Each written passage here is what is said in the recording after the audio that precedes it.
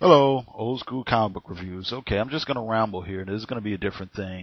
This is gonna be sort of a rant, or I'll just say I'm gonna share my opinions. That's all.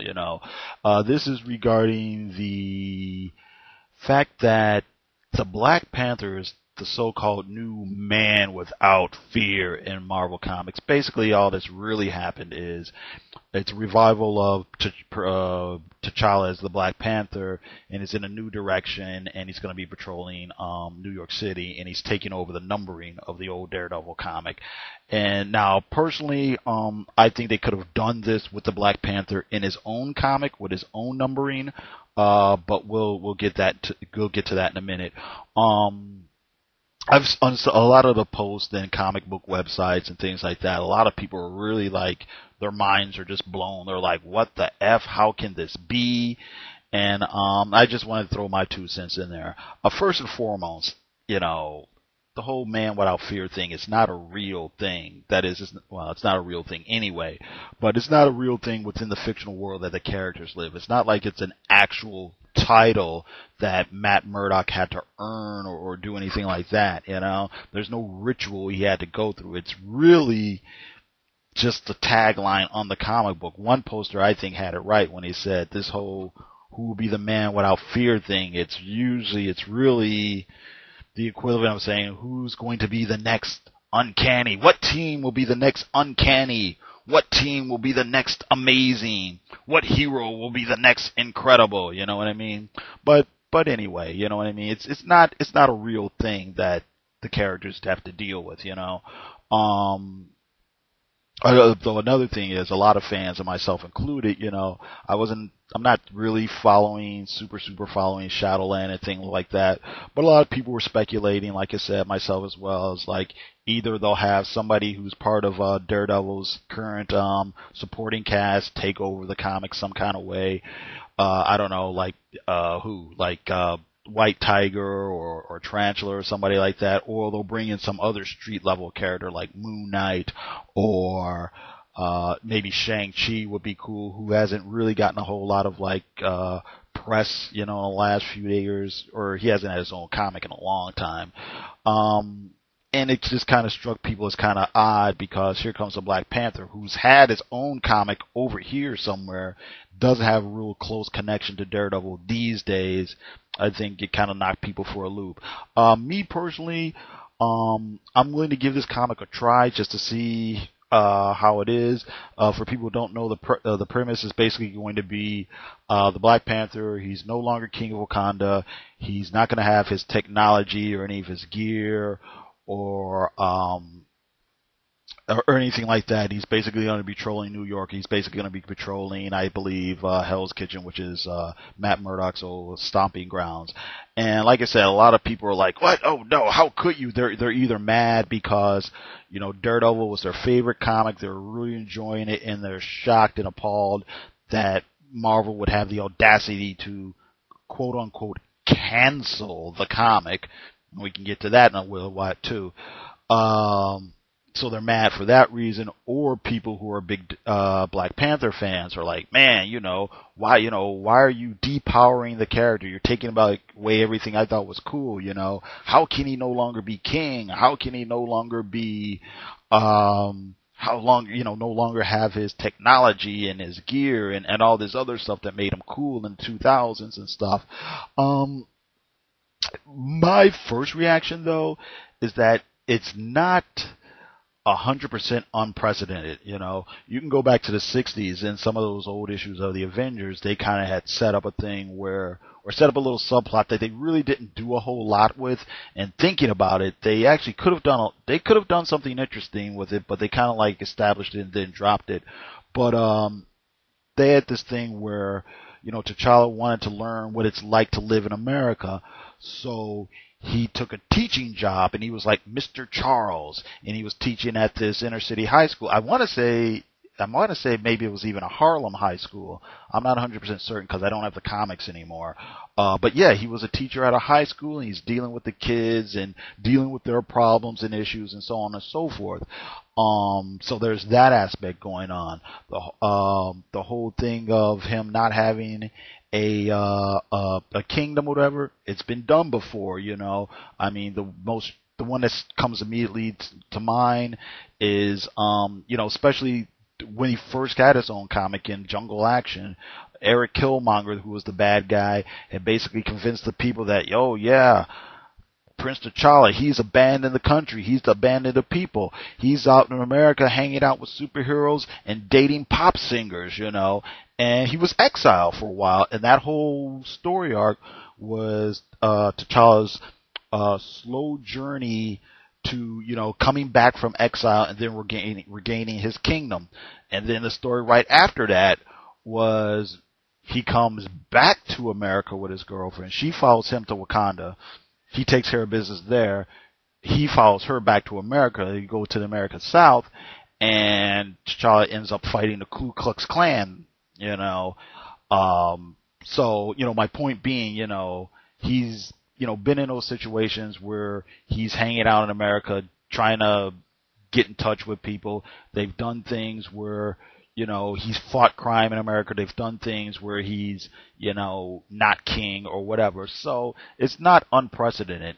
And the whole thing of like, oh, well, how can he function without his technology or anything like that?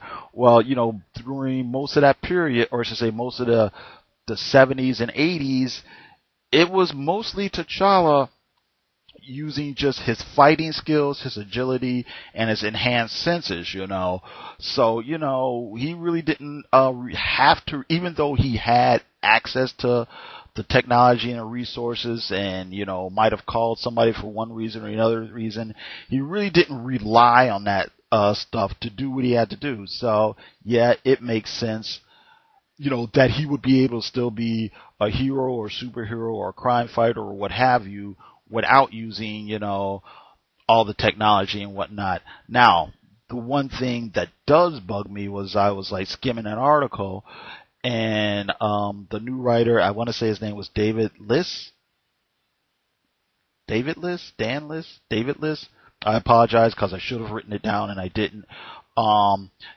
Make some statement about, oh yeah, T'Challa's got to, find out what he's made of, or he's got to prove himself capable. I think that's bunk, okay? I disagree with that at all. That's a complete misreading of every version of that character from the 60s, 70s, 80s, 90s, 2000s to like up to right now. I mean, T'Challa does not have to prove anything. Maybe he needs to prove that he could take on Galactus or something, but he doesn't have to prove anything as a man, as a leader, as a superhero or anything.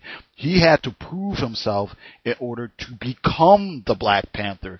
He had to, he proved himself in his first appearance where he took on the Fantastic Four with all his gear and his technology. He proved himself as a low-tech superhero in the Avengers. So this whole idea that he has to prove himself or he's doubting himself or he wants to see what he's made of, I just don't buy that. I think that's a misreading of a character. That leads me to my next big fear, this being modern times and people are hip and sophisticated and grim and gritty, I would be really disappointed if all of a sudden,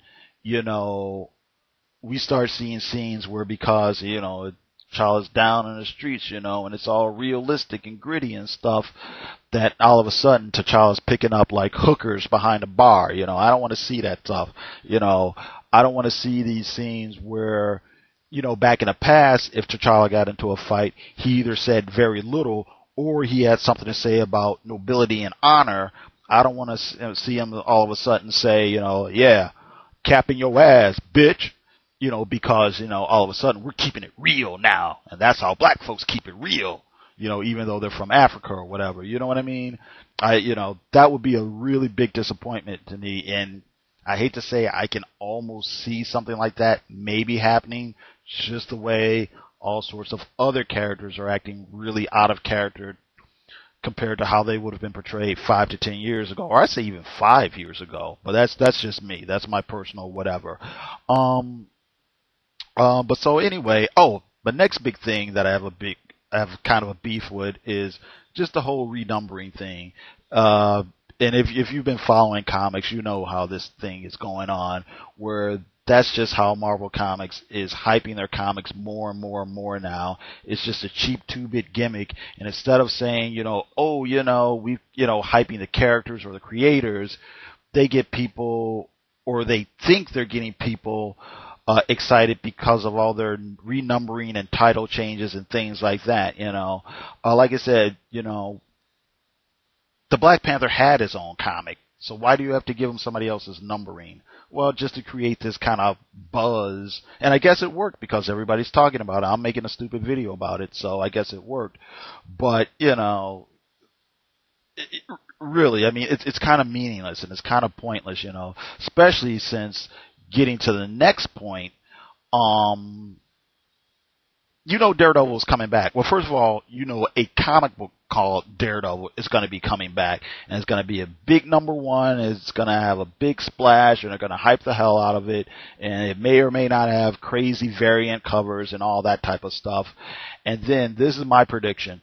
Soon as Man Without Fear hits its next milestone issue, like 550 or whatever, I believe what they're going to do is they're going to switch it back, and it'll be Daredevil Man Without Fear 550, and then the Black Panther will go back to his old numbering.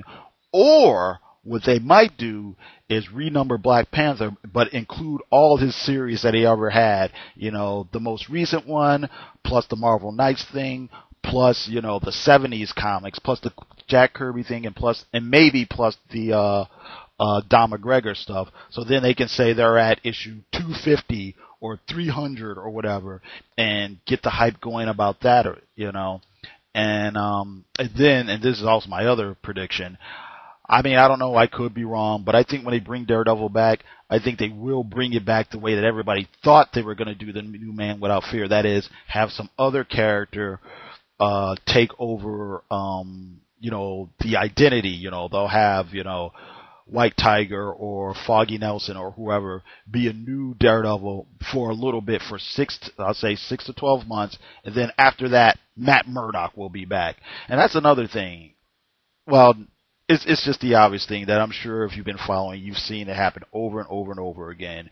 Okay, now it's gonna happen with DD. T'Challa just went through it. He just came back, Black Panther. We all know Bruce Wayne is going to become Batman again. We all know when the Captain America movie comes back, Steve Rogers will be back to Captain America. And it's just a shame that, this is what they, meaning the big two companies, kind of stoop to when it comes to trying to bring in new life and get people interested in these old characters. Like I said, they can't say, here's this old character, here's a new way of looking at him. It's, okay, we'll have somebody else take over, then we'll bring back the old guy and la-di-da, without bringing any sort of oomph or new direction or new spin on a character. But anyway, that's my opinion. Tell me yours. Check out my blog, leave a comment there, leave a comment down here. Thanks. You always have a good night, and take it easy.